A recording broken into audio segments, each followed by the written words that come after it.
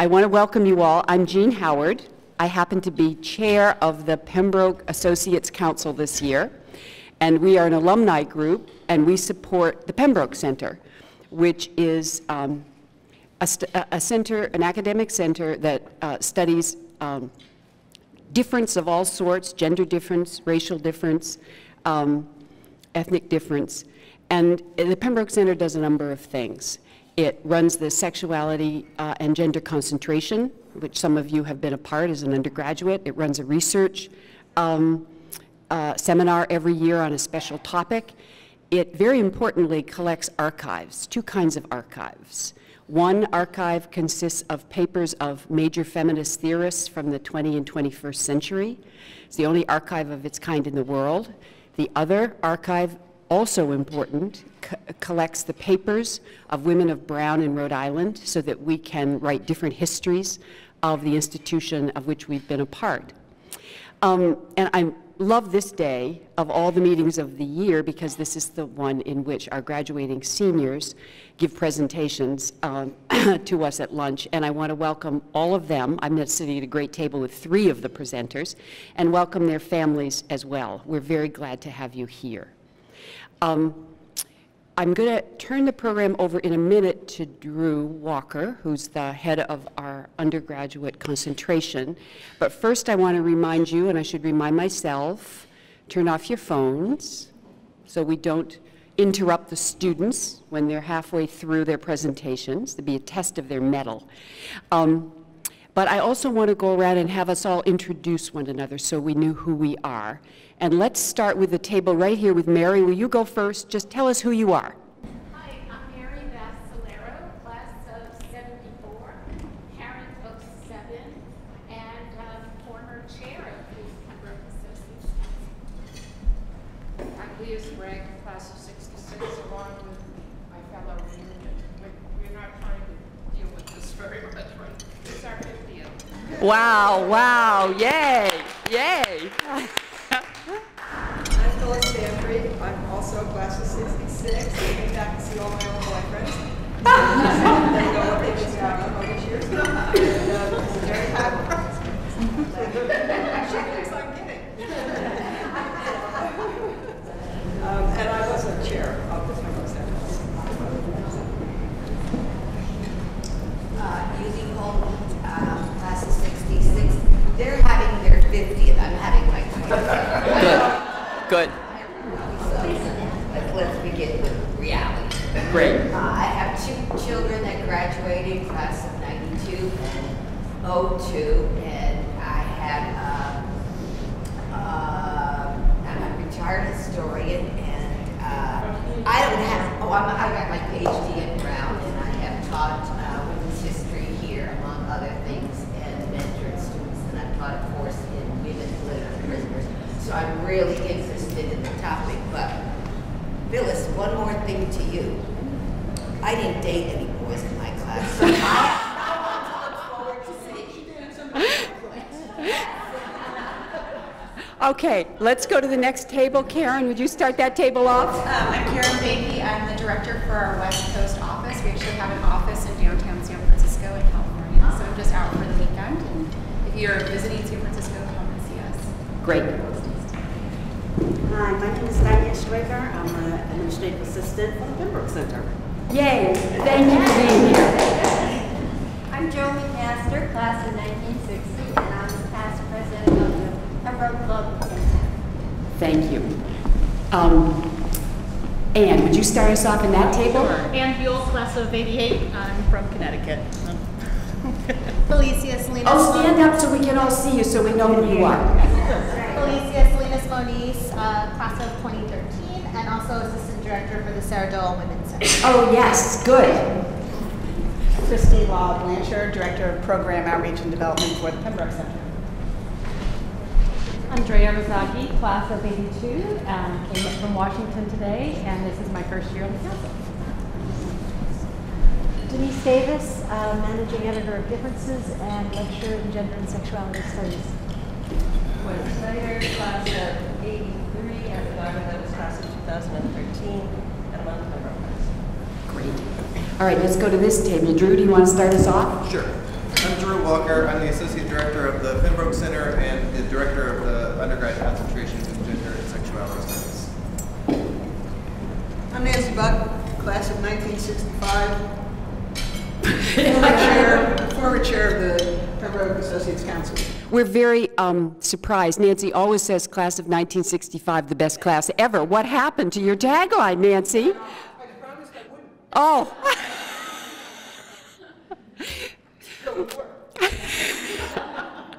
Suzanne Stewart-Steinberg. I'm the director of the Pembroke Center, and I'm professor of comparative literature, Italian studies, and modern culture and media, and I'm a parent of class of 19. Great. I'm Shauna Stark, I'm class of 76, here for my 40th, and I had a daughter in 2010. I mean, graduating in 2010. Great, and I'd like to just pause. She's 6 years old. No. I'd like to pause for a moment and say Shauna has helped us in our campaign to endow the archives, the feminist theory and the Christine Dunlap Farnham archives. So we're very thankful for that and grateful.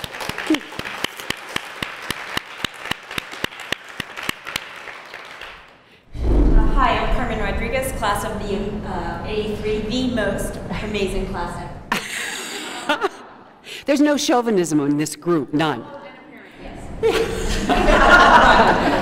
Hi, I'm Victoria Westhead, and I'm also class of 83, and parent of 2017 and 2019, and I'm the vice chair of the Pembroke Center Associates Council.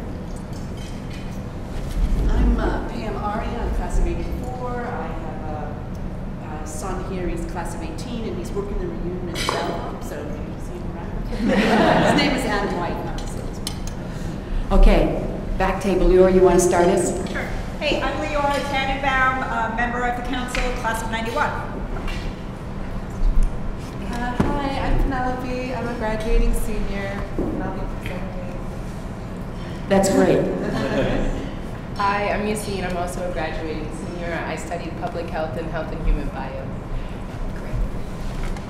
Hi, I'm Jasmine Waddell. I am class of 99, and I am a member of the Pembroke Associates Council. Hi, I'm Arlen. I'm a first-year PhD candidate in modern culture and media, and will also be presenting.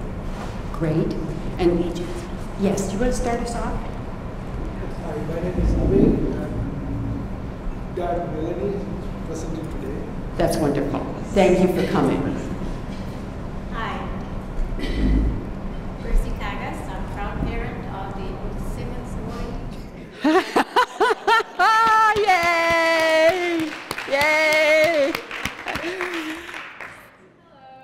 Hello. Melanie, I'm graduating senior in English and Literary Arts. Who's continuing on to a PhD in English. I'm a PhD in English, so I think this is wonderful. I'm Gabrielle Goodrow. I'm a graduating senior in public health. And I'm Sandra Goodrow, a proud parent of class of 93. Yay! My name is Christin. I'm a graduating senior studying public health. Great. Okay, so now we're going to hear from our awardees, and Drew Walker is going to do the introductions.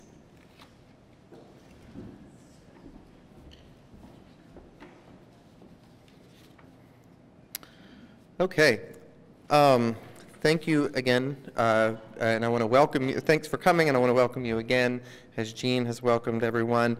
I would like to say a word of congratulations to Jean as we get started. She will be receiving an honorary degree from Brown on Sunday.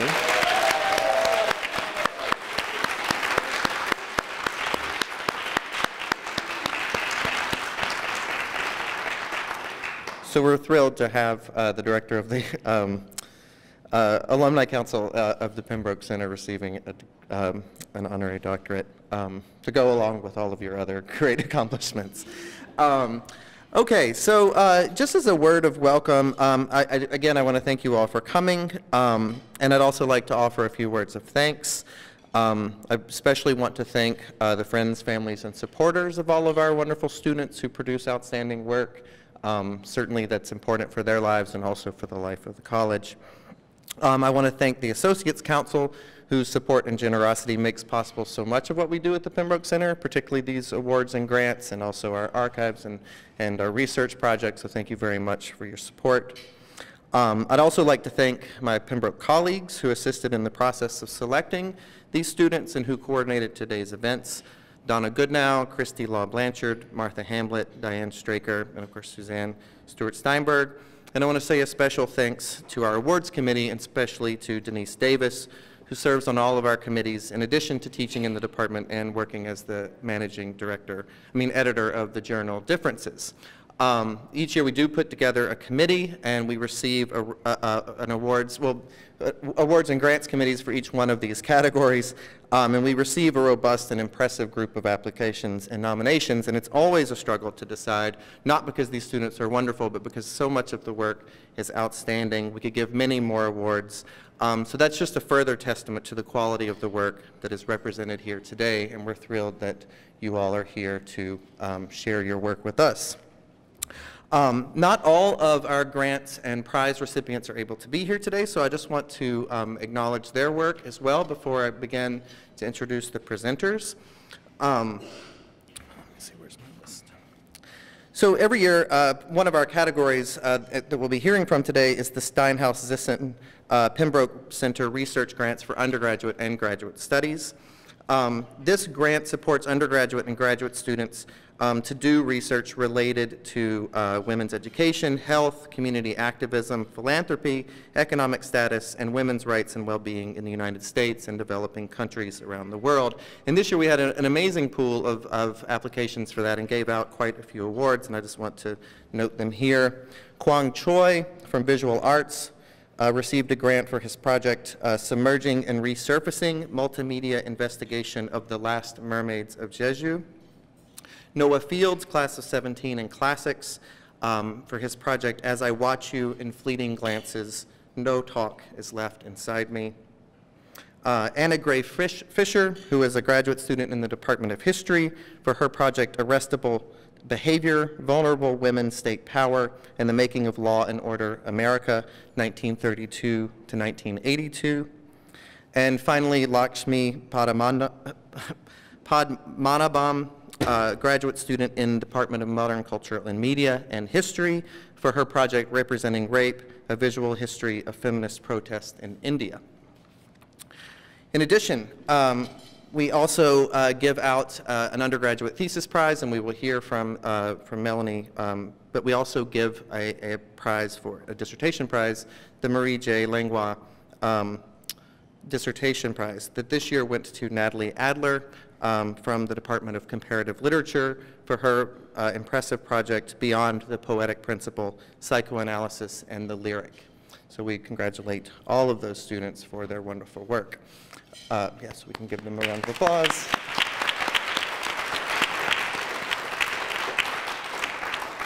Okay, and so now I will present, or introduce, I should say, those students who are here to present their work today. Each one of them will speak for about 5 minutes to give us an overview of their work and take a couple of questions as well. So first of all, we'd like to welcome Melanie Abeygunawardana from the Department of English and Literary Arts, who received this year the Ruth Simmons Prize, which is a prize awarded annually for an outstanding honors thesis on questions having to do with women or gender. So we want to welcome Melanie.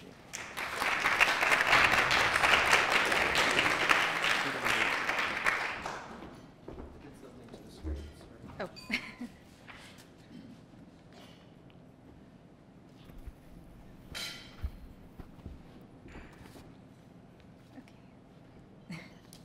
Hi, everyone.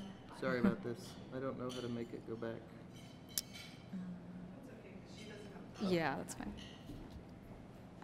Thanks for coming out today. And before I begin, I just want to say thank you to the Pembroke Center and to the alumni and donors who made this possible. This is a huge honor. And I also want to thank my advisors, Professors Jacques Leap and Rolf Rodriguez, for their continued patience and guidance.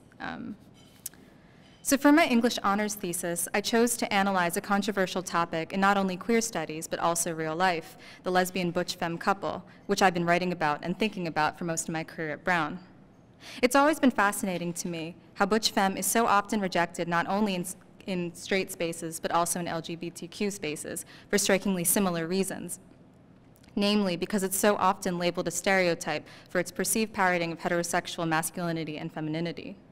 In my sophomore year, I encountered the 1992 anthology, The Persistent Desire, edited by femme writer and archivist Joan Nessel, who fights back against these accusations with vibrant stories of butch-femme life from the 40s and 50s to the 80s and 90s.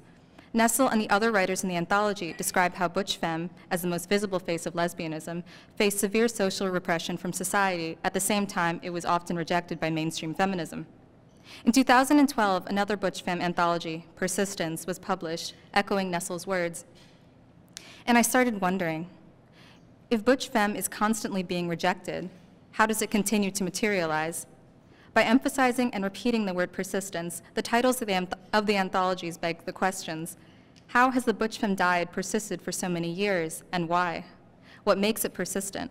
And, more importantly, what persists through it? My project, entitled The Persistent Dialogue, Butch-Femme as Queer Reading, attempts to approach these questions from the perspective of form, feeling, and most importantly, reading. More specifically, I argue that butch-femme is produced by the process of queer reading that persists as a particular form of relation across bodies and across time. The project charts the ways that butch-femme becomes legible to itself within the dyad, as well as the ways that it becomes a form irreducible to bodies or identities themselves. In this way, I aim to show how butch-femme persists not simply as an important part of history, but as an ongoing, crucial mode of survival. When reading essays from The Persistent Desire, I noticed that many butch and femme writers describe their relationship using the language of reading and dialogue. To these women, the relationships hinge on an intimate process of emotional and erotic exchange between butch and femme partner. Analyzing essays from the anthology alongside queer theories of reading, I examine how butches and femmes negotiate boundaries in ways that resemble, and I argue become, processes of reading and interpretation. I trace the way that butch-femme eroticism, as represented in these memoirs, generates a specifically discursive pleasure that radically reconfigures the body and the self as text.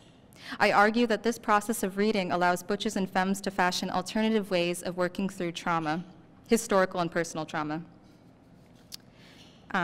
My second chapter shifts its focus from memoir to cinema, juxtaposing Peter Strickland's enigmatic 2014 film, The Duke of Burgundy, alongside Robert Aldrich's butch-femme lesbian classic, The Killing of Sister George, using sexual power dynamics as a frame through which to think about relation, repetition, knowledge, and sexuality. Specifically, I analyze the ways that The Duke of Burgundy hinges on a kind of dyadic reading, one that does not mobilize butch-femme identities through a historical real, but instead refracts them through a vested interest in repetition and form. In this case, however, I analyze where, why, and how the knowledge exchange between the dyad breaks down. This reading works with and against the forces of history in order to envision how The Duke of Burgundy might be read as an allegory for the butch-femme histories depicted in The Killing of Sister George, and, furthermore, how butch-femme arises as a form at the occasion of its reading. Both chapters thus analyze the important kinds of feelings, affects, and knowledges that emerge from butch-femme reading. In conclusion, I'll return to the words of Joan Nessel. They have been aching to tell how it is when the want is too large to stay in its place. So if butch-femme want is consummated by telling and by reading, then what travels over time is that same form of communication, at times a phantom, at times a body, at other times a particular gravitational force feeling that spins objects queerly into loving, into relation, and into survival. Thank you.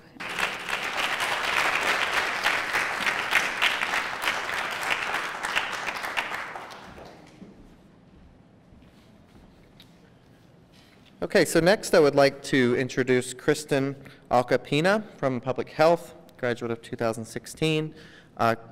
Christin received this year the Helen MacLeod research grant that supports undergraduate honors research on issues having to do with women or gender, or research that brings a feminist analysis to bear on a set of problems or questions.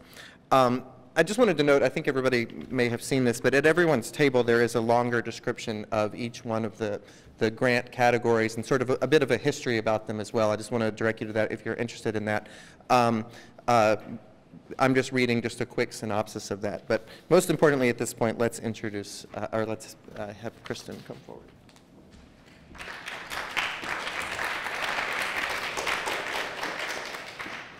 Hi, Hi, everyone. My name is Christin. I'm going to try to pull up the presentation. Oh, there's a mouse. Is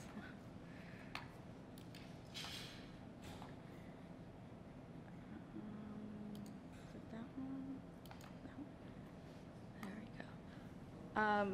So my thesis, it's called Challenges on the Front Line, and I focused on HIV services provided in Havana, Cuba. And to give reference, I spent my junior year abroad, and junior spring, I was in Cuba, and throughout the semester, I had done, my essays were tailored to HIV services in Havana already, so in time for my senior thesis, I continued on with what I was already working on.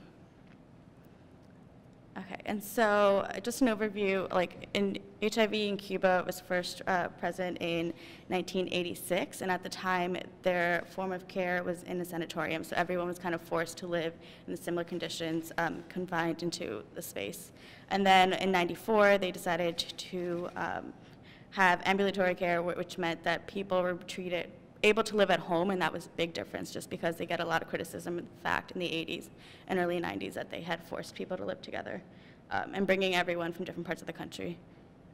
So my objective was to conduct research through qualitative interviews. I talked to health professionals, people that work in the Ministry of Public Health, and through the help of some health professionals, I also was able to interview HIV patients, which really brought a lot of color into my thesis, and it wouldn't have been possible without the grant and without going back to Cuba for the second time to do my research. And so I focused in the area of El Vedao. Havana split into 3 different areas. Vedao, just to give reference, is area that is mostly middle class. It's mostly represented as the area of where services are most, it's representative to how, sorry, I'm blanking. It's basically the best example of how services are rendered. And so it was interesting just because my method, and then my methods, so I had 3 primary contacts, and I had semi-structured interviews, and I had open interview questions, and everything was recorded through an audio. And, okay, I'm gonna go to, So this here is just representative of how, how spread out my interviews were. The big circle there just reflects the area of Vedao. So basically what I'm saying is that Vedao is the area where I did most of my research. So my results, I had 4 themes overall. They reflected support systems, which I had,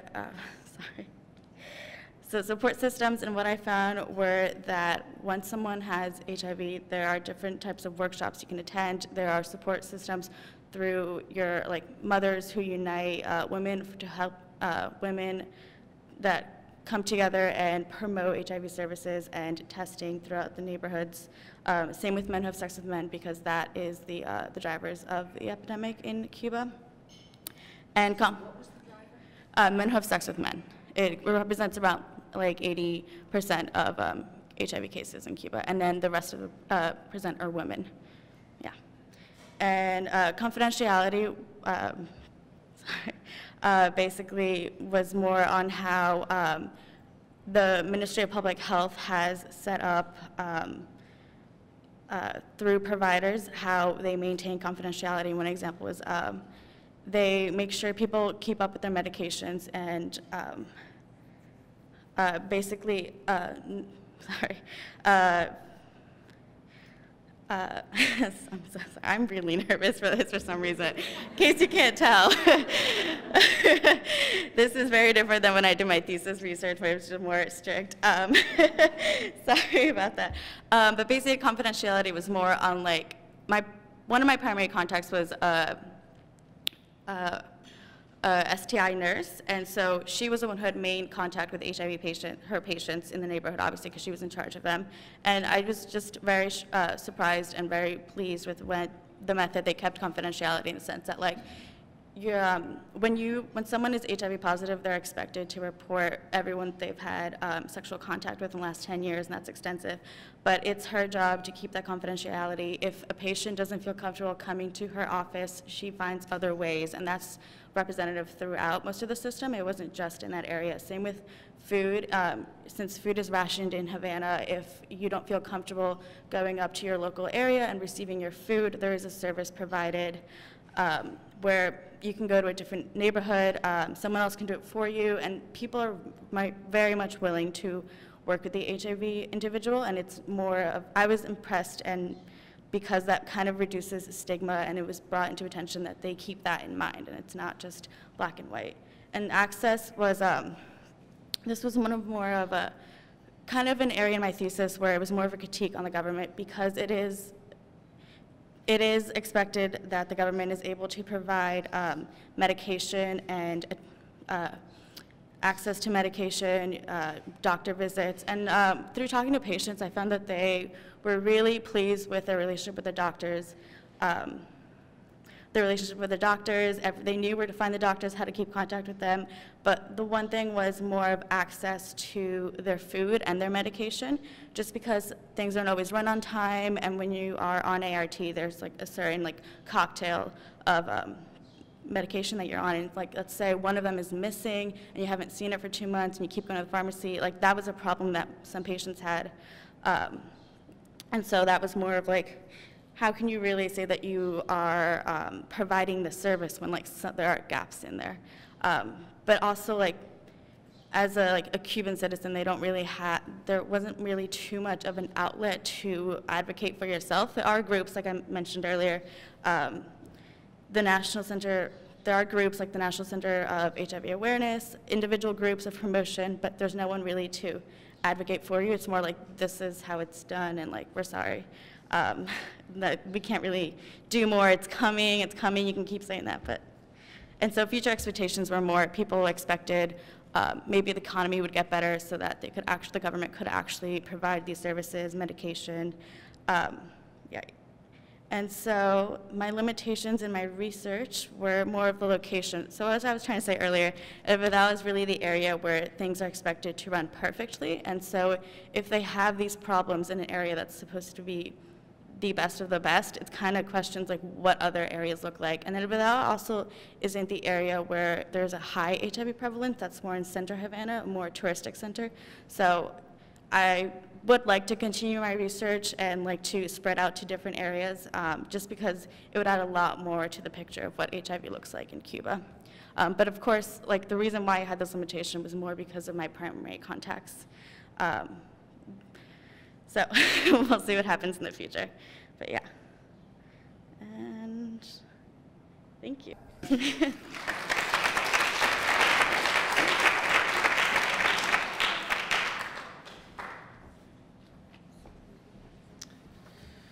Okay, so our next speaker is our only graduate student who's speaking today, Arlen Austin, who comes to us from the Department of Modern Culture and Media. Along with Beth Capper, he was awarded a Steinhaus-Zisson research grant, which I just briefly explained at the beginning, and he will now talk about his project, Wages Due.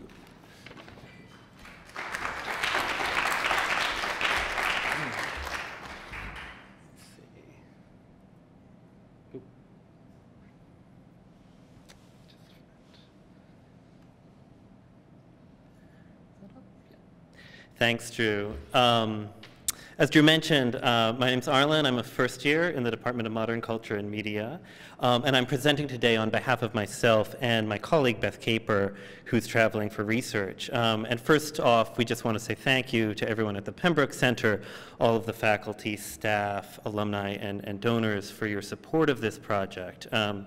Through funding from the Steinhaus-Zisson grant, we've begun construction of an extensive digital humanities archive containing materials from the Wages for Housework movements of the early 1970s and some of the preceding welfare rights organizations of the late 1960s. These movements present a very rich combination of theoretical perspectives and activist tactics, Their provocations inspired much discussion and debate over fundamental questions of how our society organizes its own reproduction. The collection we're putting together, scanned from the personal archives of many of the women who participated in the movement, will make publicly available for the first time internal discussion documents and outreach materials, as well as some of the more famous documents produced by these movements, and as well as a contextual framing designed for a general readership approaching the material for the first time. And in preserving and making broadly available these materials, we really hope to facilitate an engagement, a broad public engagement with both the concrete demands, the activist tactics, and the more theoretical and grand utopian provocations of some of these movements. After decades, I think, returning to these archives still invigorates thinking about the relationships of feminist, queer, anti-racist thought and social justice work. So we aim to tell two different sorts of histories with this archive. One is the very specific story of the women who were involved in the movement. Wages for Housework grew out of meetings in 1971 in Padova, Italy, among women from 4 countries with broad experience within feminist, decolonial, and anti-racist struggles. So did I go to the next slide? Yes. Yes. On the left, oh, thank you. Is it not full screen? Sorry. Thanks. So on the left, I'm sorry, on your left, my right, my left and right, you can, I feel somewhat dyslexic here. Well, you can tell which one is in Italian, obviously. That's one of the first flyers from the movement in Padova, Italy from 1971, and then you see a later elaboration of it from the movement in New York in 1973. And here we have the founding statement authored by many of the women who went on to form Wages for Housework groups in different countries. It was co-authored in 1971 in Padova, and it affirms the need for an autonomous international feminist form of organizing, even as each participant is also involved in local struggles. As they write, quote, "Feminism cannot be subordinate to class struggle, nor class struggle subordinate to feminism. They refuse to see feminism as something abstracted from particular situations, even as they insist that it must be an autonomous form of organizing on an international scale." Let's see. In a few years, the Wages for Housework groups have organized in London, New York, LA, Toronto, and many other major cities. And they're beginning to articulate demands and do outreach, organize community centers. And if anyone is familiar with the material, you'll know that they're not afraid of immodest demands, utopic and transformative demands. Sort of part consciousness raising about all the invisible labor that women do in the home, and part a demand for the overcoming of any sort of exploitative work relation. You see texts like this one authored anonymously by a member of the Toronto group. I don't know if you can all read it. I'll just read a brief selection. Quote, "We want wages for every dirty toilet, every painful childbirth, every indecent assault, every cup of coffee, and every smile. We want back the wealth we have produced. We want it in cash, retroactive, and immediate. And we want all of it." So there you go. So there's that one specific historical narrative about how the groups were formed and the individual women involved. And then there's a sort of broader historical background, which we're also trying to touch on in this digital archive. And in this context, we're trying to show its connection to the great welfare rights movements of the US, which developed in the mid-60s, largely led by black women in urban centers of the northern US who were organizing populations displaced through the Great Migrations. Women forming welfare rights groups at the local level, which eventually coalesced in the mid-1960s under the umbrella of the National Welfare Rights Organization. And we've managed to acquire, I think, the entire run now of the publication of the National Welfare Rights Organization, which you see on the right or your left. a donor show, which was called the Welfare Fighter, which ran from 68 through 71. And on the other side, you see one of the early Wages for Housework publications of the New York Committee. And they were very much trying to extend upon the work of the National Welfare Rights Organization and form connections and sort of write the history, make the history present in their own organizing. So there you see, on the one hand, an announcement for a welfare rally that the Wages for Housework groups are organizing.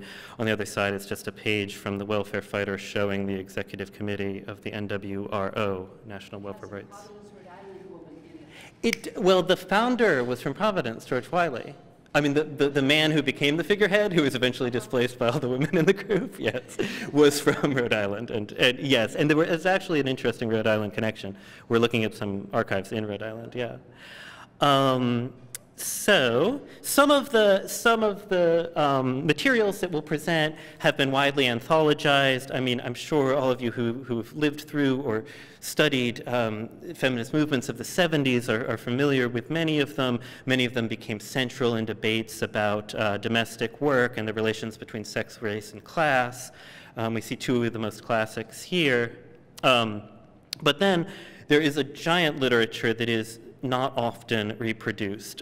Extensive studies by authors who are virtually unknown and that cover a huge range of topics that informed the movement itself, topics ranging from decolonial movements in the West Indies, the welfare rights movements of the major northern metropolitan areas of the US, the Italian radical left, which was extremely important in the formation of the groups, the feminist movement's growing interest in psychoanalysis and different contemporary strands in Marxism. So each of these pamphlets we're showing here are many of them are multi-hundred page pamphlets which contain great anthologies of writing which have been very little distributed, I think. And also within the archive, you find fascinating histories of semi-autonomous organizations, which came together under the banner of Wages for Housework International. And they give sort of important insight in how it was that groups that wanted to preserve relative autonomy of their concerns and work, came to work together in an international feminist movement. Here we have the birth announcement for Black women for Wages for Housework. And here we have Wages Due Lesbians, which produced fabulous texts. And then there's another literature, which is almost totally inaccessible, which are the flyers that the groups produced, which they just would use as cheap dispensable pamphlets to be left in laundromats, welfare offices, daycares, etc. And they address in simple, concise language a range of concerns from abortion and maternity care to housing and welfare, lesbianism and child custody, etc.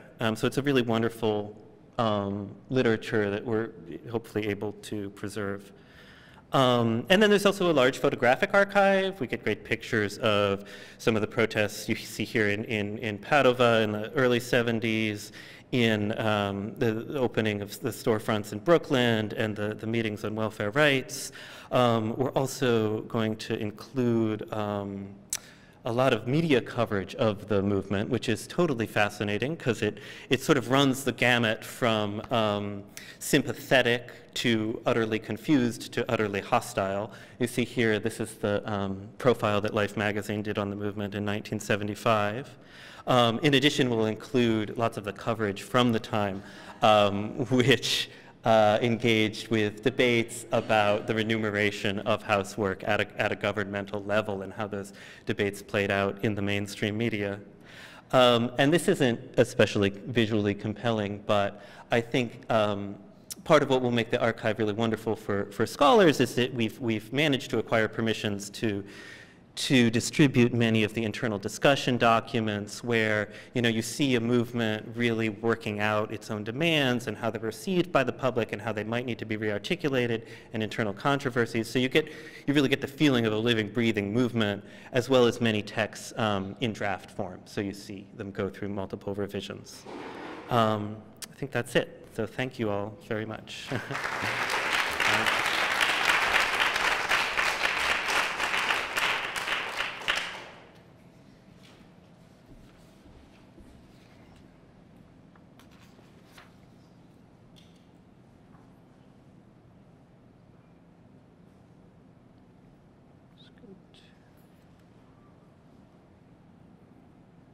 Sorry, I'm trying to make sure. Okay, great. Okay, so thanks, Arlen. Our next presenter is Penelope Kyritsis, who received a Linda Pay undergraduate research grant, which supports an undergraduate research project related to issues of women's empowerment, such as gender equality in the workplace, access to reproductive health care, and women's political leadership.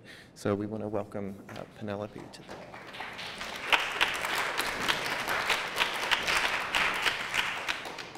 Hi, I just want to thank everyone for being here today, and I want to thank the Pembroke Center for graciously funding this research project, and also my thesis advisors, and Professor Anila Dulatzai and Professor Alina Shi that aren't here today. They're brilliant scholars and amazing mentors.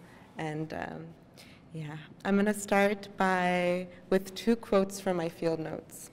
The first one is by Georgios Kyritsis. We have no familial. We just have the same last name, but he's the spokesman for Greece's Governmental Committee on Refugees. We have to be human and decent. If someone is ill, dying, underage, or pregnant, we are not going to send them back. We understand that this is a difficult process. It involves misery, it involves despair, it involves everything. And in this quote, he's talking about the EU-Turkey deal that I'll go into more details a bit later on. And the second quote is from Dominique, who is a transgender woman who's been working as a sex worker in Marseille for 30 years. Remember how I told you that working on the street was hard for me? But this, working here, was even harder than selling sex. I never cried, I never suffered like I've suffered here. In this quote, she's commenting on her experience as working as a peer educator for a nonprofit community health organization for sex workers. And the suffering she's referring to is due to the extreme condescension and infantilizing attitudes she was subjected to by other members of the organization, be it social workers, psychologists, students interning, who didn't take her 30 years working in the sex industry seriously. And she articulates suffering when she describes the way she was subjected to discourses of victimization adopted by the organization that ironically prides itself as working with sex workers. And the treatment of sex workers as victims is not unique to this organization at all. It is actually like a core principle of many organizations that try to help sex workers and end sex trafficking. And there are similar tones of this victimization rhetoric in the quote that I read by the spokesman for the refugees in Greece. And he's referring to the European Union's deal with Turkey, in which Turkey has agreed to take back refugees who have landed in Greece through the Aegean smuggling route. And the deal has been widely condemned as an inhumane approach to migrants and refugees. In his words, he indicates that although he acknowledges the harsh nature of this agreement and the devastating impact this will have on the lives of refugees, there are certain people for whom this treatment would be more devastating than others, and that is like pregnant women, children, and people who are ill. And in my research project, I try to take seriously the people that are embroiled in these discussions that connect the issue of sex trafficking and the refugee crisis. Mainstream discourses emanating from the media, global governance, and humanitarian organizations put forward the argument that with more women and girls arriving to the EU, governments need to be more vigilant and spend more resources to prevent and address human trafficking. Thus framing refugees as potential victims of human trafficking. And by studying sex trafficking in Marseille and the effects of the contemporary refugee crisis in Athens, I aim to contribute to the scholarship that provides an alternative to this view. I too see these issues as being connected, these issues being the contemporary refugee crisis and sex trafficking. But not because refugees and victims of sex trafficking are vulnerable to the exploitation of traffickers or smugglers. I see that these two issues intersecting because similarly to those who are labeled as victims of sex trafficking, refugees are vulnerable to the powers of the state and to border policies that are rooted in colonial traditions of exclusion. For my research, I did ethnographic research in well, I said the word research 7 times, in Marseille in the summer of 2015, and in Athens in the winter of 2016. My methods consisted mostly of gathering formal and informal interviews from sex workers, migrants, and social workers. And my analysis belongs to a post-colonial legal framework that interrogates the role of anti-trafficking and migration laws as sites of exclusion. And I use this framework in dialogue with Nicola Mai's concept of sexual humanitarianism, which is the management of sex workers and sexual minorities through humanitarian interventions, and Ted Ducol's white savior industrial complex, which is an approach to social problems that satisfies the sentimentality of the white Western middle class instead of addressing how the workings of the global economy reproduce inequality.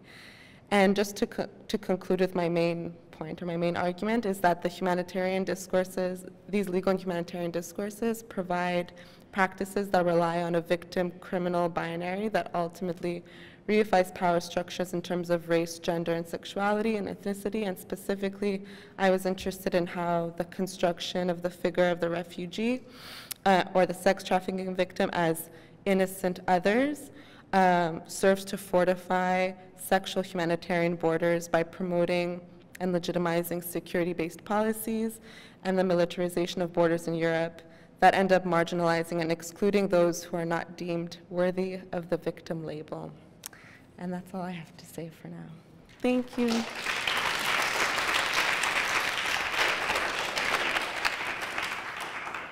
So before the last speaker, I just want to say what a pleasure this has been. As somebody who reads the applications at the beginning, besides the theses and the dissertations, we just see the proposal. So it's really great to see how these projects have been fleshed out. It's really been wonderful. So for the our last presenter today is Yacine So from Health and Human Biology. She was awarded a Barbara Anton internship grant for doing an honors thesis involving an internship or volunteer work in a community agency. And the thesis and community work must be in some way related to the welfare of women and children. So she's going to present on her work on Project CARE. Thank you.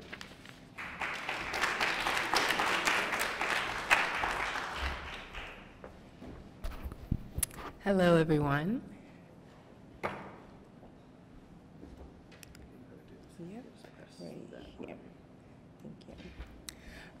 Thank you so much for having me. I just wanted to say thank you to the Pembroke Center for your gracious gift. And thank you to my thesis advisors as well. This has been a 3-year process and it's finally coming not to an end, but to an end for me, but it's just starting for the Providence community. And I'm very excited to be here and present this with you all.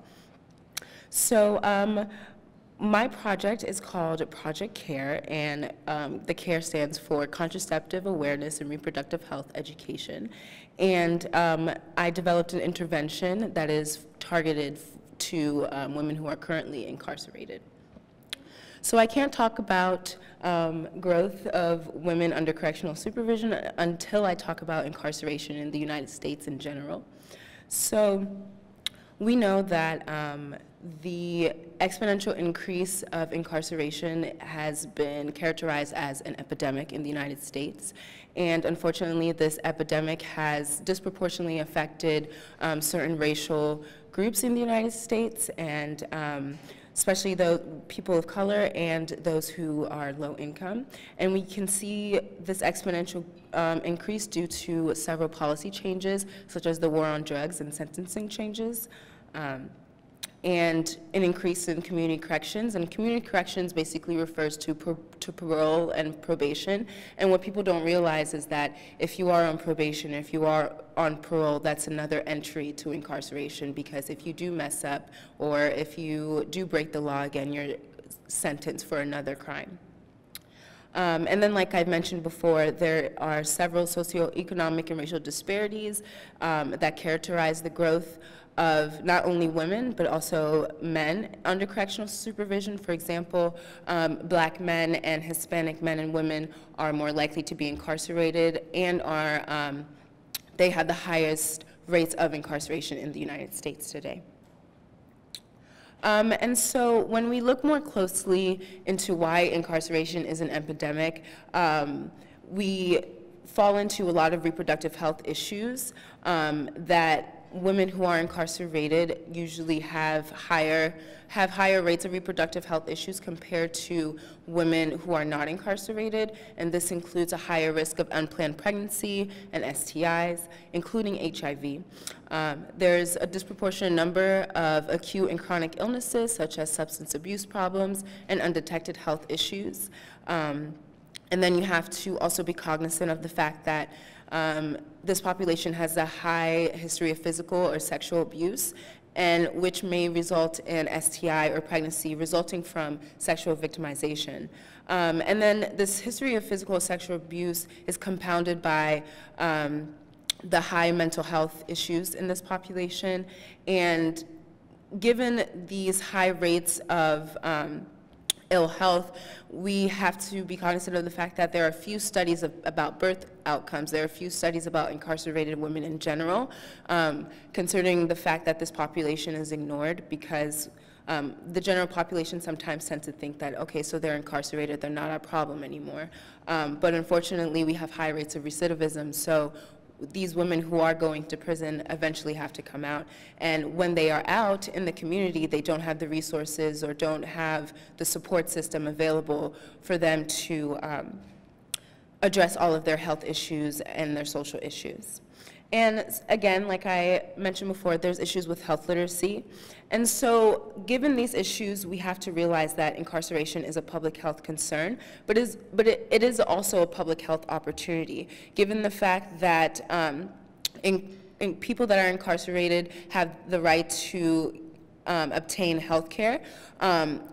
Jails and prisons offer the opportunity to reach populations that are vulnerable or reach populations that may not be able to be reached once they are in the community. And so given this fact, I've developed the Project CARE video series, and the aim of the video series, or the goal, is to help incarcerated women make more informed reproductive health decisions. And I'm going to talk more about how I plan to do that. So I mainly use message targeting and message tailoring. So what's very unique about Project CARE is that it is targeted to incarcerated women.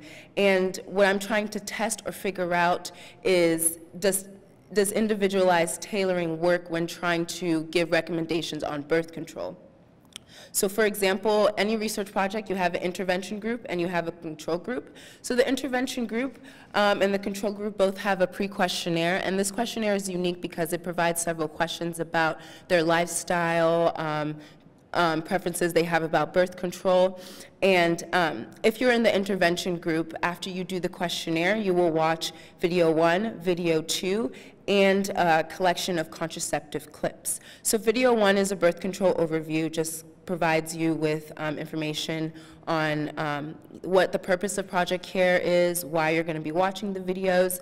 Video 2 gives an overview of all of the contraceptive methods. However, it focuses on the positive attributes because we want women to see the positive information about birth control rather than the negative. And then because this is because the woman is in the intervention group, she would proceed to watch 3 contraceptive clips. And so these clips are short videos, about 30 seconds to a minute.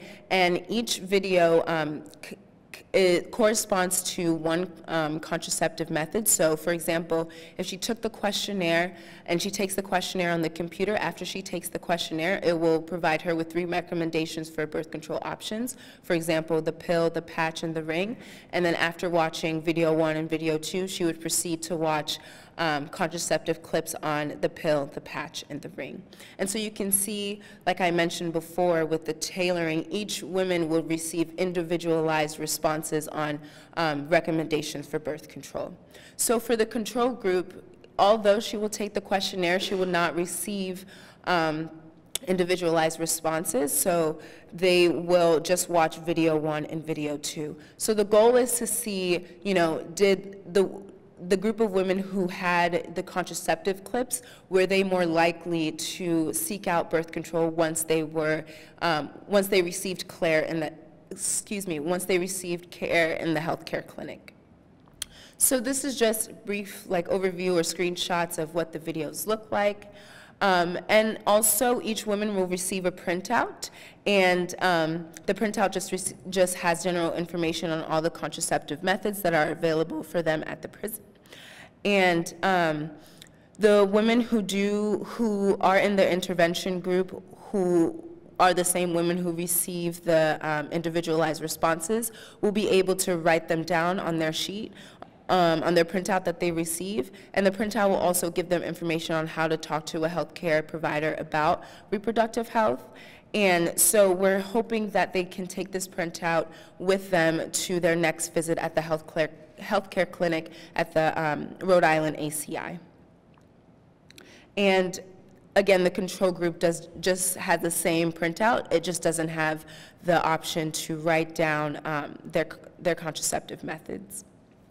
So our goal is to send the questionnaire responses to the jail clinic, and we plan to recruit women who just were sentenced or who just got into jail, so that way they can receive the intervention and process the information before going to the healthcare clinic, so they have the opportunity to make their own decisions and form their own choices about birth control without the bias or the influence of a healthcare provider. And the provider is also going to use Project Care to their advantage, because they will acquire additional context about the patient before they see them, and the questionnaire results will share more specific, tailored information about family planning, and so that way the healthcare provider can spend less time gathering background information and medical history. So in terms of next steps, so this summer we will be starting the implementation of this project at the Rhode Island Adult Correctional Institute, specifically at the Bernadette building, which is the Women's Minimum Security building. And one student will be doing this implementation process through the Damiano Fellowship. I will still be involved, but I will be more so the project director. And during the summer, we also plan on creating an intervention dissemination plan, which means that we're trying to figure out ways to structure the intervention and package it so that way we can share it to other correctional healthcare facilities. Thank you.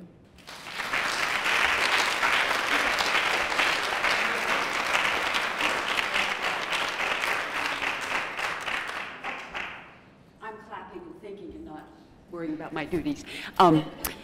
Thank you all very much for coming, and thank you for our 5 presenters. Those were really interesting, and it really shows why the Pembroke Center is an important place to sponsor work like this with our undergraduates. So we're grateful to all of you. We're grateful to the academic sponsors who helped shape these, and to Denise and to Drew for their work in bringing all of this to a good ending.